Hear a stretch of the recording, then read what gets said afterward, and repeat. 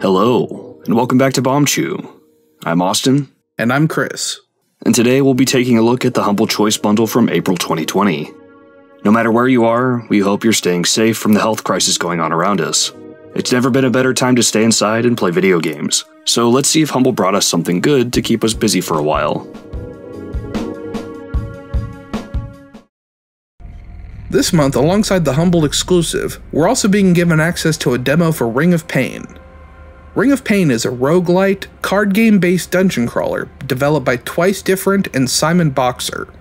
Ring of Pain has your character making their way through a sort of randomly generated dungeon, collecting items and various power-ups to help them defeat enemies and survive the journey ahead. These dungeons aren't traditional level layouts, but instead are randomly selected cards.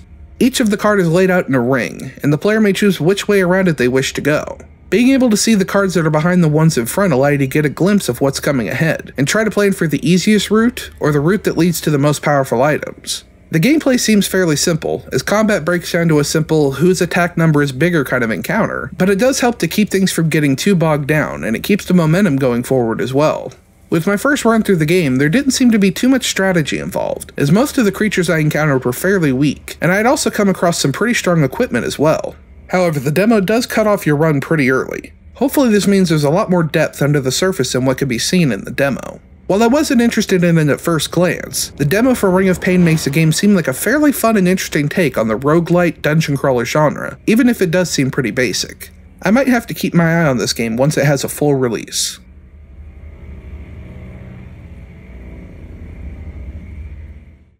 This month's Humble original is Divinoids. This plays a lot like a more modern version of Rampage, though with retro-style visuals. You take control of one of 3 monsters, each with different abilities, and you set out to destroy the planet before its defense shield catches up to you. You'll walk around in a top-down overworld where time passes only when you move. Touch an enemy or a city, and you'll begin a side-scrolling encounter where you need to destroy everything. In this mode, you'll have a few different attacks and abilities, but you can also transform. Each monster's 2 forms are good at different things. Like the main monster I played as was easier to maneuver in base form, but transformed, I was faster and could do way more damage, but I felt a lot less in control of where I was going. Oh yeah, each form also has an ultimate move, which is bonkers. In each encounter, you'll want to take down all the enemies or destroy all the buildings. Doing so will lower the planet's resources, slowing down the defense shield and granting you bonuses. Get the resources down enough and the planet will be doomed. Head to your spaceship and move on to the next planet you want to conquer. The planets get tougher as you go, with environmental effects that mess with both you and your enemies. This one is really fun, and it has co-op, which seems like it would be a great fit. If you've been itching for some more Rampage, this is a great modern option.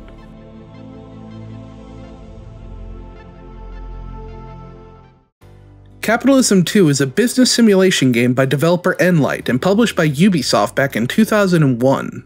Capitalism is sort of similar to SimCity, but with the focus entirely on the business side of the city. Players construct different types of businesses, factories, and other buildings in order to help grow their corporation. Details get very granular, with things like supply chain, demand, production costs, and manufacturing discounts all coming into play when trying to maximize your profits. However, this is a game from 2001, so this information isn't presented in the most pleasing or intuitive of ways. Lots of tutorials are inbound for this game, and expect to do at least some supplemental reading if you want to get good. I wouldn't say Capitalism 2 is a bad game, as it reviewed fairly well for the time, and even just a cursory glance at the deep systems at play show there's a lot going on under the surface. However, it's still a PC simulation game from 2001, and it definitely shows. The game is just not great to look at, with every menu being filled with big, unhelpfully designed buttons taking the place of simple, more universally accepted icons, or just plain text that you might expect in a more modern game. Tutorials are dense and hard to get through, and just guessing your way through levels is a good way to end up going broke or not reaching your sales goal in time. It's unfair to hold some of these criticisms against the game, as it's a relic from almost 20 years ago, but without the nostalgia factor or a deep love for classic simulation games, it's hard to recommend anyone use one of their picks on Capitalism 2. While I'm sure the game is loved by old school fans of the series or that genre, it's just not for me, and I won't be playing anymore.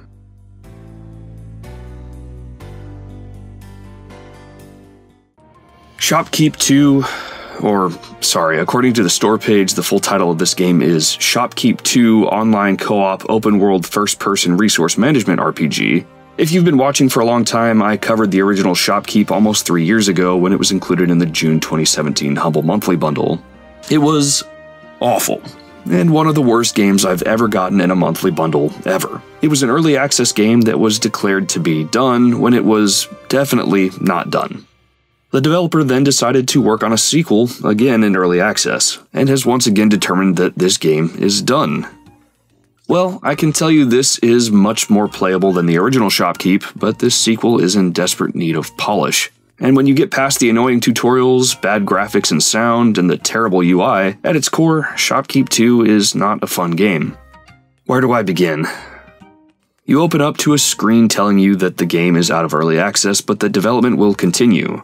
The last patch with any notes was 6 months ago, and the community believes that the game has been abandoned much like the first. But hey, the game is out of early access, so there's at least a complete game here, right?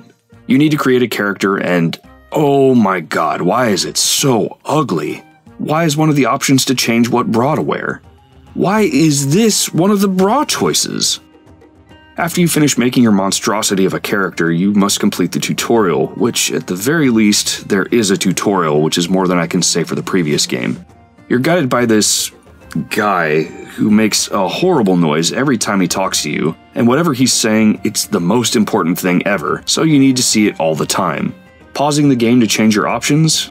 Yeah, his tutorial keeps floating over the options screen. You'll learn about sweeping up messes in your shop, setting up and repairing displays, and ordering items. Oh, and opening your shop. The tutorial tells you to open the shop 3 different times, and each time you try, it tells you how dumb you are for not doing some other step first that the game doesn't tell you until you attempt to open the store. But after a bit, the tutorial is over and you can play for real. Remember in the first game how you couldn't jump and every time you'd press space, it would tell you that you couldn't jump? Well, despite being able to sprint in the tutorial, sprinting is the new jumping when you start the real game. You need to buy the sprint skill, which costs nothing by the way. God forbid you just start with basic movement options. You go set up your shop, people start buying, and hey, where's the money? Well, anytime something is sold in your shop, it goes to the bank, and you have to go and manually withdraw your money if you want it. While you're there, you can pay taxes on what you sold. Yeah, taxes. That's not automated by the bank, which somehow takes your money from sales at your store. Don't pay your taxes too many times and you'll be shut down. You can optionally raise taxes, which is really weird to me. Higher taxes means you make less money, but when you pay a certain amount of taxes, the town will get upgrades. It's not a very good system, and even with raised taxes, it's a grind to unlock anything with taxes. Having an option to invest money to improve the town would feel a lot better. Or hell, automatically tax the shop sales. But having to keep making trips to the bank to get your money and make sure you keep up with your taxes is a drag. Oh, and check this out, the mirror is broken. There was a mirror in the first game with an absolutely dreadful reflection, so instead of making it better, the developer just decided to break it as a joke. Once you're established, you'll find you want to make trips out of your shop quite often to go to the bank or to get more stuff. You can even go sell to villagers directly. But while you're gone, customers will steal your goods and trash your store, so you are constantly encouraged to leave, but you're also punished for doing so. There is combat in the game apparently, but you have to pay a buttload in taxes to unlock the gate to the outside world where the monsters are. So I have no idea what it's like, and the game isn't fun enough for me to bother sticking around long enough to find out. Oh, and hey, check it out, it has loot boxes, with ugly cosmetic items you can buy and sell on the Steam Marketplace, which the developer takes a cut from. There is multiplayer, but I can't think of a single friend I'd want to put through the hell that is Shoppe Keep 2. I'd recommend this game to the 2 people who left comments defending the first game in my June 2017 review. If you like that game, you just may love this one. Everyone else, stay far away.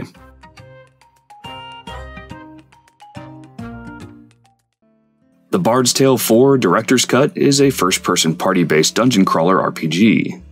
It may be called Bard's Tale, but by no means are you required to play as a bard. You can create your very own character at the start, choosing your class, race, background, and skills. I went ahead and chose a bard because I wanted the authentic experience, and was surprised to find out that only about a fifth of Steam players had ever created a bard as their starting character. Unlike the old games from the 80s, you can freely move and look around and are no longer locked to grid-based movement. Well, sort of. Combat is on a 4x4 grid. I guess let's talk about combat. As a bard, one of the main mechanics for me was getting drunk, and drunkenness was handled in a fun way. The more drunk the bard is, the stronger her spells are. Get more drunk points than intelligence points, and you get 1 turn of enhanced strength before you pass out.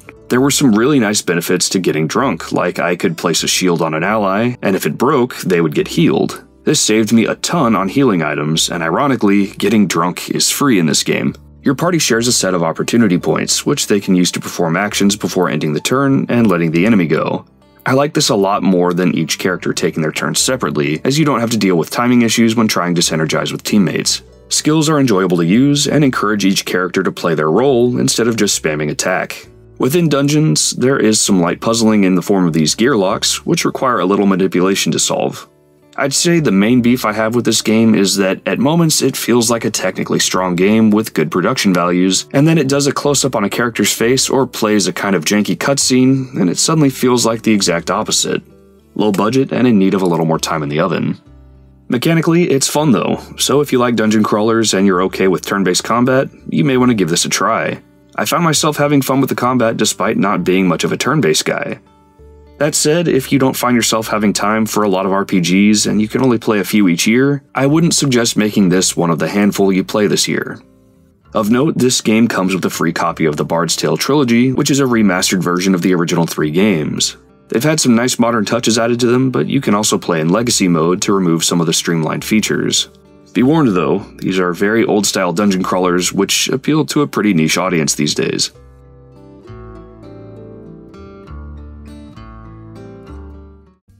Trüberbrook is a sci-fi point-and-click adventure game set in 1960s Germany. I had some very mixed feelings about this game, both good and bad, so let's tackle what I liked first. The music, the atmosphere, and the visuals are wonderful. This game has such a vibe, and it carried me a lot farther than I would have gone with the game otherwise. The starry sky over a dimly lit gas station, this gorgeous lake, all with some really fitting tunes. That said, as someone who hasn't had a lot of great experiences with point-and-click games outside of Telltale's offerings, I had some annoyances with some of the puzzles, especially when the story started to get more interesting and I found myself blocked by several puzzles strewn across a number of areas that I'd need to deal with before I could get anywhere else.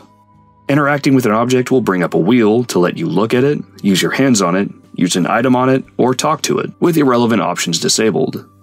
This can be inconsistent though. I often really don't care for flavor text in games like this. So if I wasn't that interested in an item and it just had a look at it option, I'd just ignore it. Well, some objects you have to look at before you get the option to interact with them. On the plus side, when you can use an item on something, it will only show you certain items to choose from, instead of letting you try out all your items wondering if the solution to a puzzle is something insane. However, a lot of the time, spots where it will let you try to use an item have no items you can successfully use there, so I don't really understand why the option is grayed out on some objects, but not on others. If you like point-and-click adventure games, or even can generally tolerate them, the vibe in this game is excellent, and the story seems like it could go somewhere really interesting. Pass on this for sure if point-and-clicks aren't your thing, because this game will not change your mind.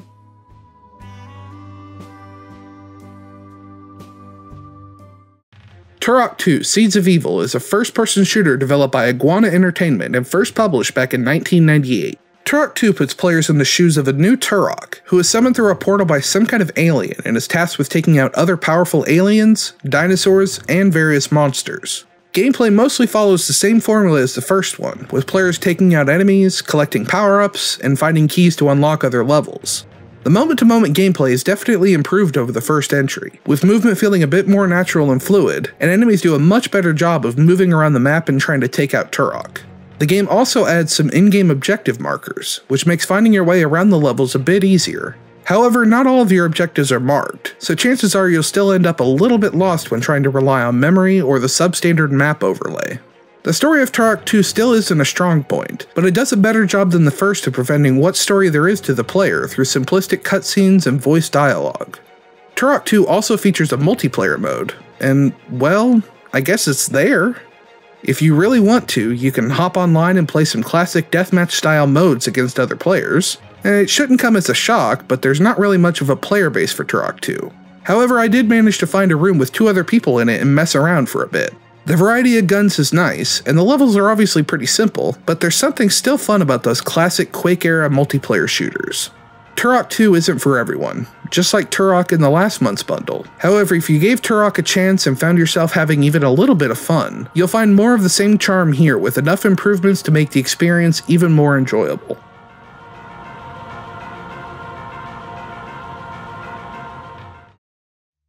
Driftland: The Magic Revival is a real-time strategy game developed and published by Star Drifters in 2019.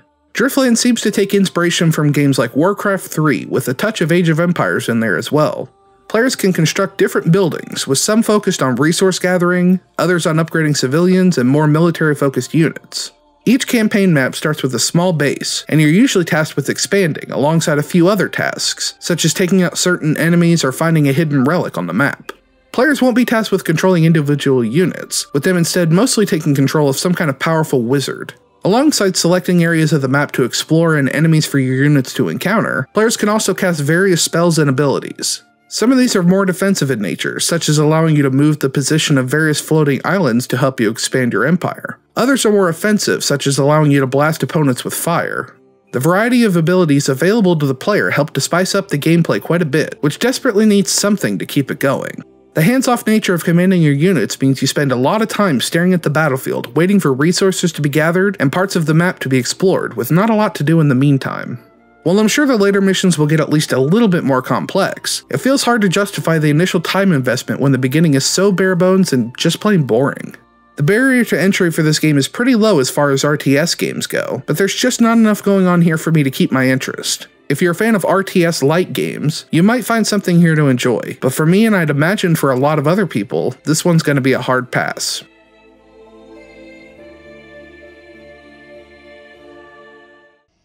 Raiden V is a vertical shoot-'em-up game developed by Moss and originally released in 2016, with the director's cut releasing on PC in 2017.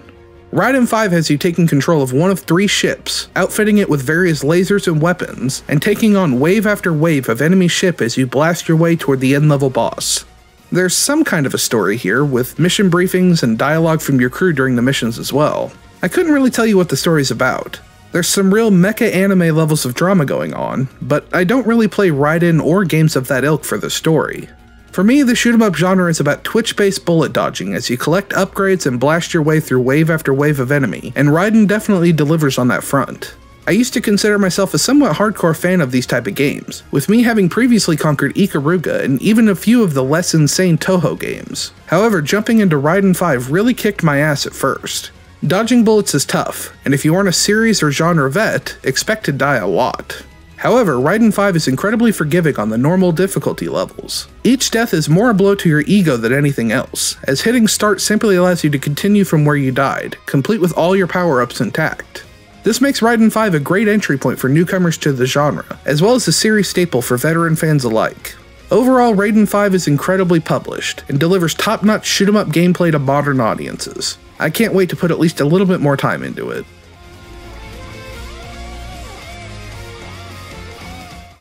Coming alongside Opus Magnum is Molek-Syntez, also from Zachtronics.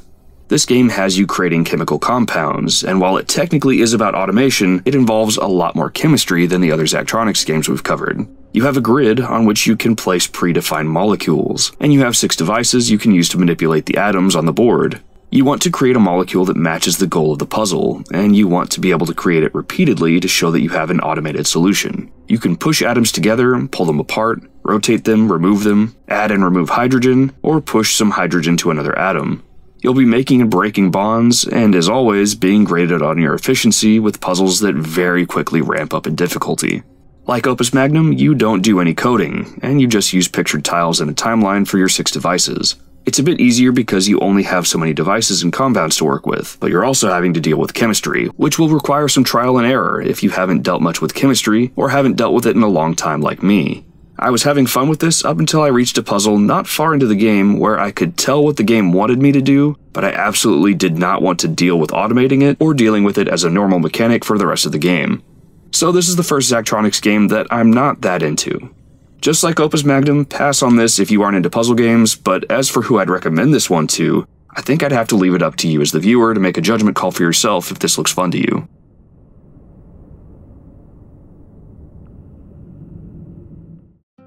Opus Magnum is another game from developer Zachtronics, who brought us Exapunks, Shenzhen.io, and a number of other games in the past few Humble Choice bundles. In this game, you're an alchemical engineer, and you have to use your transmutation engine to automate the creation of compounds. That's all fancy speak for make a contraption that puts the correct colored tiles into a delivery box. If you were turned off by some of the other games from this developer, well, I have good news and bad news.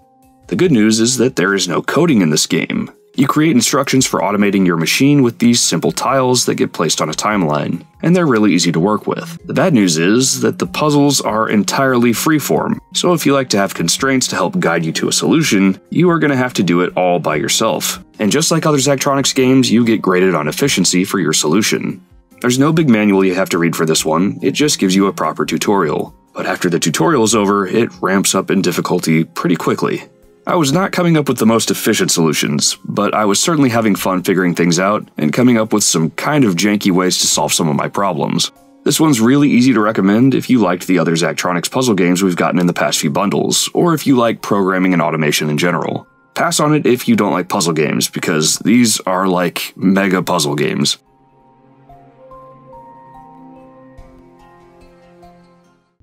This is the Police 2 is a police department strategy sim game from developer WeHappy Studios and released in 2018. The story seems to follow from the end of the first, with disgraced police chief Jack Boyd being caught up in a drug bust in the town of Sharpwood. Before long, he's dragged back into helping manage the police station while trying to clear his name of the events from the previous game. I hope you like the story because man, this game just barfs story all over the player and it never stops. The beginning of the game is 95% story and cutscenes, with very brief interludes of tutorials showing off some of the systems that play in the game. For the entire first hour that I played this game, I was treated to badly voiced dialogue, a story I can't connect with on more than a surface level, and plot points and scenes that seem to serve little to zero relevance to anything that's going on. One of the bad guy cops who harasses the main character at the beginning of the game has some of the most laughably written and acted dialogue I've seen in a long time. His voice acting is straight out of the Nicolas Cage school of subtlety, and features stereotypical quote-unquote crazy cop lines that would even make Riggs from Lethal Weapon blush. After about an hour and a half of this quality of storytelling, I started skipping cutscenes in a desperate attempt to get to the gameplay. Much like the first, you're tasked with managing a roster of police officers, all with varying personalities, skill sets, equipment, and other hidden attributes and quirks. As the day goes on, you'll get calls for various situations that require police intervention. You'll choose what officers you want to send out on these calls, and you'll need to make sure the officers you send have relevant skills that might help solve the problem at hand. Along with these regular calls, you'll also send officers to investigate more long-term crimes, such as murder cases where the suspect is unknown or has already fled the scene. As you investigate these cases, you'll be given more and more clues and details about the crime. Once you think you have enough pieces to solve the puzzle, you can name a suspect and place them under arrest. Overall, the actual gameplay of This Is the Police 2 is a lot of fun. Trying to manage the different personalities and skill sets of your officers is challenging but not too stressful, and successfully juggling all of your officers, calls, and cases is very satisfying. Unfortunately, the game seems to be bogged down by a lot of mediocre storytelling, especially at the beginning. If you can manage to get into the story, or don't mind skipping it just to get to the police sim game at the core, there's a lot of fun to be had with This Is the Police 2.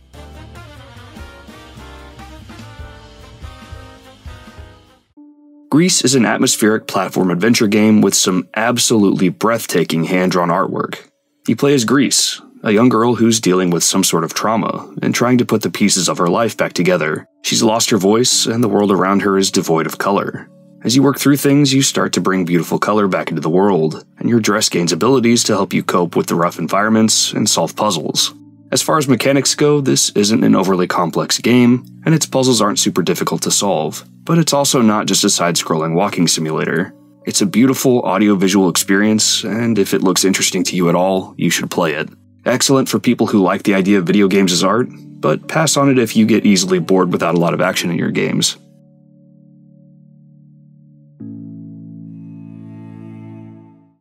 Hitman 2 is a stealth elimination game developed in 2018 by IO Interactive.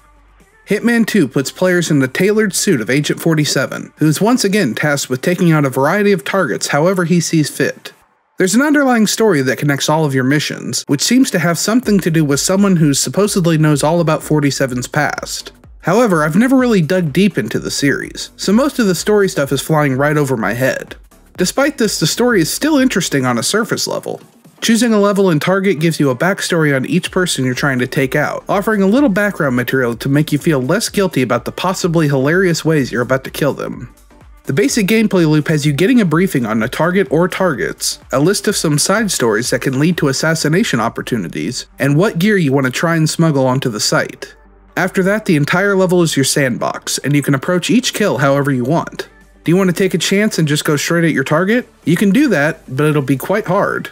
Or you can disguise yourself as a guy in a mascot costume trying to blackmail the target with sensitive information in order to get close to them. Or maybe you feel like tinkering with the high-end race cars so they end up crashing during the big race. Either way, the choice is yours, and it's what makes Hitman 2 such a unique and entertaining experience. While I'm not very good at the game, as evidenced by the fact that the majority of my kills came from throwing cans of tomato sauce at people, the ability to save and load from any point gives you the freedom to experiment without any punishment, at least on the lower difficulties.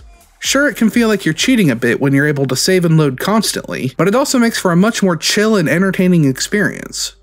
Fans who want a more hardcore Hitman experience can turn up the difficulty and limit their ability to save any time, so there's a little something there for everyone. Hitman is a series I've always wanted to get into, and Hitman 2 does a lot to ease new players into the series without diluting the experience too much for the hardcore fans. If the idea of carefully planning a series of traps to eliminate a target without anyone noticing, or even just running up behind them and chucking a can of soup or a brick at their head sounds like fun, you'll find something to enjoy with Hitman 2. I'll definitely be coming back to this one.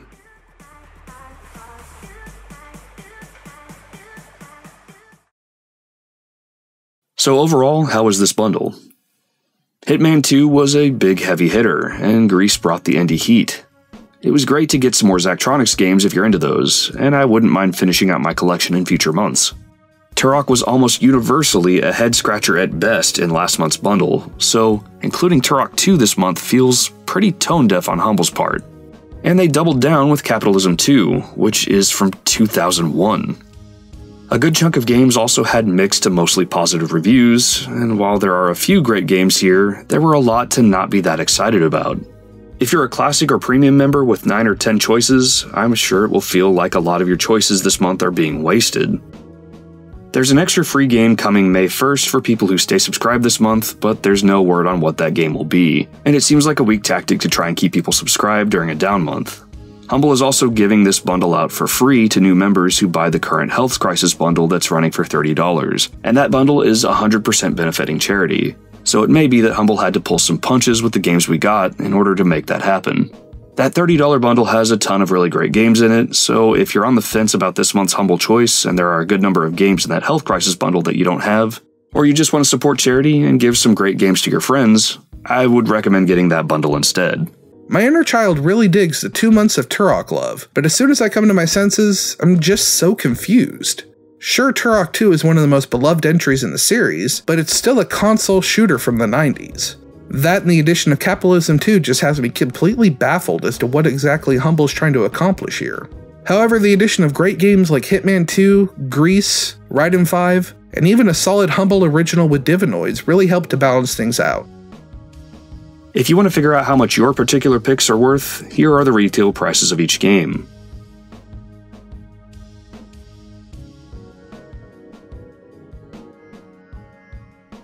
If you're interested in what Chris and I dropped this month, I dropped Gris as I already owned it, and Capitalism 2 as it goes on sale for as low as $2.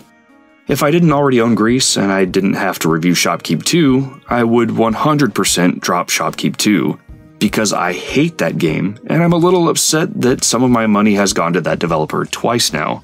As for what I'd choose to drop this month, I'd have to go with Capitalism 2, as well as Shoppe Keep 2, online super turbo, co-op, open world, first-person, hyper-remix, resource management, RPG arcade edition.